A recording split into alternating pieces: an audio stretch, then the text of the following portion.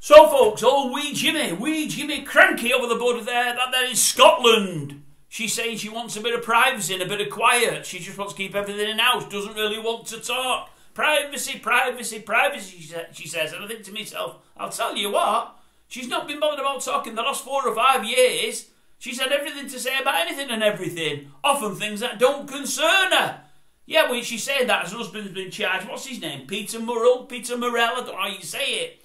Has he been dipping into the till? I think he has with her political party, the old SNP. Is it the SNP? I think it is. He's been messing with the finances there. They've been investigated for a good few months now. They got let home, back home and whatever else, but he'd been rearrested and I think now he's been charged. So yeah, wee Jimmy, not very happy, asking for the press, for a bit of privacy, and she doesn't want to talk.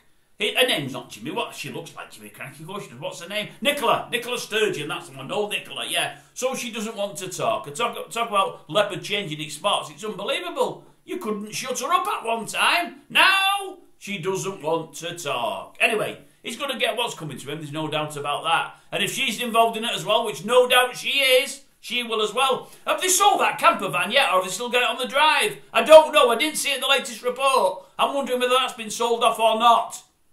We'll find out, no doubt, in time.